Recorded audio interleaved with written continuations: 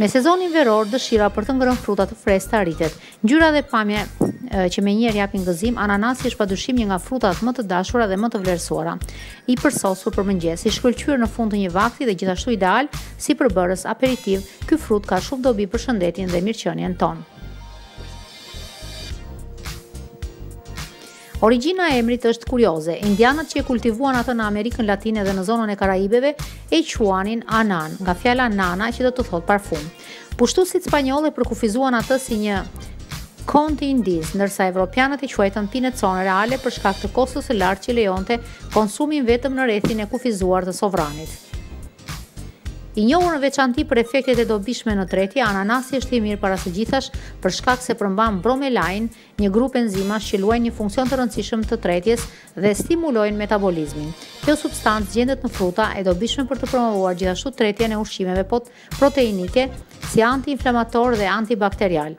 Ananasi është i pasur me ujë, por përmbajtja e bromelainës e bën atë të përsosur për të promovuar kullimin e lëngjeve dhe sidomos kundër mbajtjes së ujit.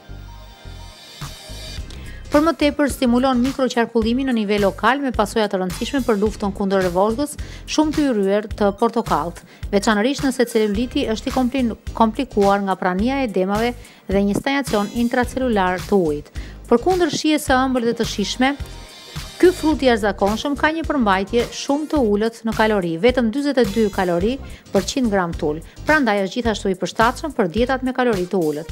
Ananasi gjithashtu siguron një sasi të caktuar të karbohidrateve në formën e sheqernave, në veçanti glukozës, saharozës dhe fruktozës, ndërsa është e ulët në fibra. Ndër elementet ushqyese që janë miq të shëndetit, ky frut është i shkëlqyer për marrjen e vitaminës C, kaliumit dhe magnezit.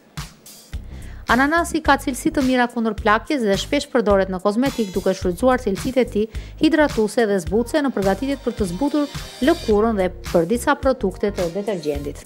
Në tryezë dhe jo vetëm, mënyra më e mirë për të shijuar këtë frut është sigurisht që ta hani në gjendjen e tij natyrore, të coptuar vetë ose edhe në një sallatë frutash të freskët. Për një kontakt egzotik, ne mund të shtojmë ananasin në sallatë, ndoshta me një grusht fruta të thata, për të dhënë një shije të freskët dhe të ëmbël.